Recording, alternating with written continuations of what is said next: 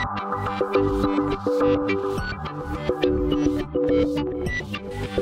and welcome to my playhouse, and as you might hear in the background, it's raining and it's summer here, but well, we could really need some sun. And a matter of fact, I have some on the table. I have got my hands on two Sun servers.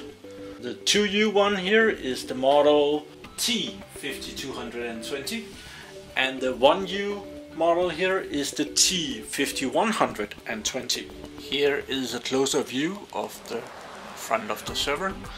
This one has hard drives here and here. Over here there's room for additional 6 hard drives, but these are just fillers. They're empty bay things, nothing in them. But this one actually has 10 hard drives in it. Oh, I didn't do that right. I'm in no way an expert on Sun servers. Let's go up here and see the little model. This one has 4 hard drives in it. 1, 2, 3, 4. CD-ROM drive / DVD drive in both models. And I have had these open, and it's very fun to see that they're almost alike inside, except this has it's double as high. And here in the back we can see there is 2 power supplies on each of them. Slightly different models. The little one, they're side by side, and the big one, they're on top of each other. And then there is 2 management ports. There's a serial management port for serial connection, and there is a network management port. And the same thing up here at the smaller model. There's a serial management and a network management. There's also 4 1 gigabit ports on each server.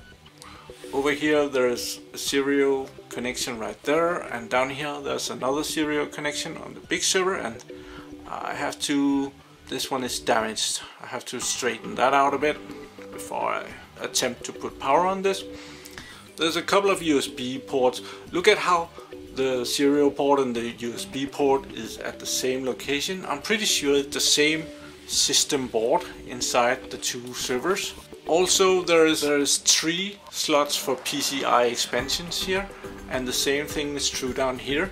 The only exception is there is 2 on top of each other here, but the 3 spots can be copied down here. So extra, there is 3 light diodes over here to see the status of the server, and that is also replicated up here. On top of the cover, both of the servers has almost identical stickers. They have changed the server on the stickers, but more or less all the stuff is exactly the same. The drawings are a little bit different. There is only half as much on the little one, and there's double as much on the big one. There's all kind of good instructions on here how to use the cable management behind the server, how to exchange hard drives, how to pull out the trays, and how to put in hard drives and what not to, and how to mount it in the rack, and how to exchange fans, and it's exactly the same over here, more or less. There's even a button how to exchange the CD-ROM drive. Did see that one at the first catch, but there is a sliding door here for going into the server.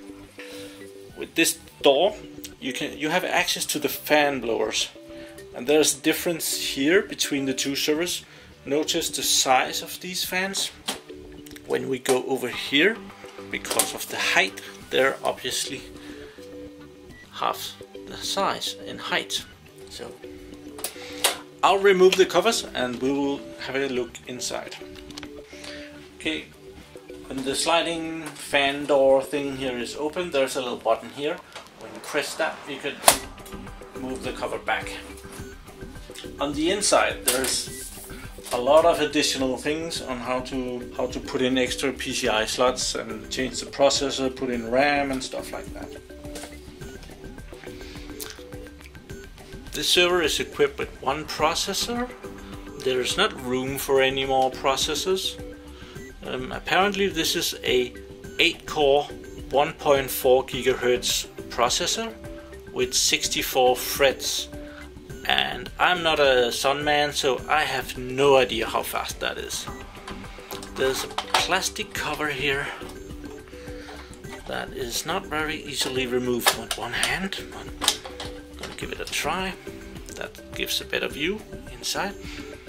The one I got here is equipped with 4 RAMs, memory DIMMs, and each of these are 2 gigabytes. So this server is equipped with 8 gigabytes of RAM. And here we can see the PCI riser card, and apparently there's, on this one there's one PCI X8 and one PCI X16. Over here there is 2 PCI X8, and over here, and there's something here. I have no idea what that is. I will have to look at the drawings to see if I can figure that out. But otherwise, this server is really packed with stuff. There's a lot of stuff down here. Especially, I like the ways that the power module is done over here. There is like, the power supplies are here, and there's a plus lead that comes out, and there's a minus lead that comes out. And then minus is directly down here, and plus is directly over here. Then there's some kind of a power converter here that distributes the power.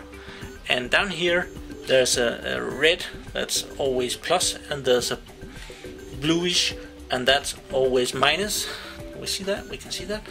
And those leads go over here and are put onto the system board right there. So probably there is 12 volts right there, and then there is different power modules making power for everything on the system board right there. I'm not sure how much. I think this is probably some kind of a filter and power management stuff. I'm not totally sure. Let's do the same stuff with the little server. Move the cover off and see that the drawings are there, and I'm just gonna put this one over here so I don't mix them up. And now we can see that these boards are very similar. Just see if we can get them both into frame. Very similar. The power supplies, they're a bit more wide than over here. There's a little bit of wasted space along the side here, but otherwise you get exactly the same over here. One processor, there's even 8 gigabytes of RAM in this one too. The plastic thing down here is smaller. Everything is not as tall. You can see the riser cards over here is like they go up. Down here they're flat, and that's why there is only room for one expansion card on each of them. Nice.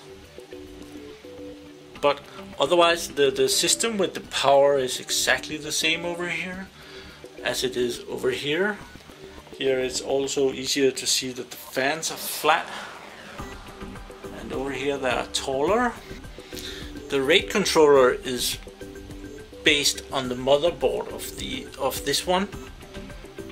This one goes down to the system board or motherboard.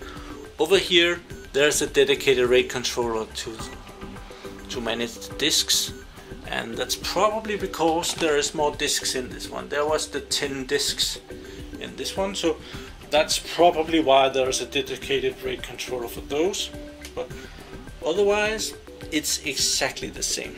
Well, so this is a quick look into the 2 Sun servers that just happened to fall into my lap, and I must really admit I have no idea what to use these 2 Sun servers for. I've been asking on my Google Plus account, where a lot of you guys that have subscribed to me is hanging out, and nobody has really told me yet why I can't live without these 2 Sun servers. So if you know what exactly Sun server is just the best in the world and will kick ass to any Intel servers, like I normally work with the x86 series of Intel processors, and I think I know that Sun servers are really good for something like databases and web servers and stuff, but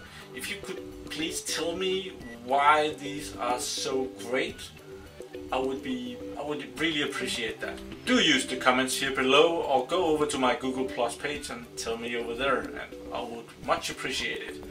Thank you for watching my videos. Do subscribe to my channel so that you can see me again here doing stuff, and have a really nice day. Bye bye.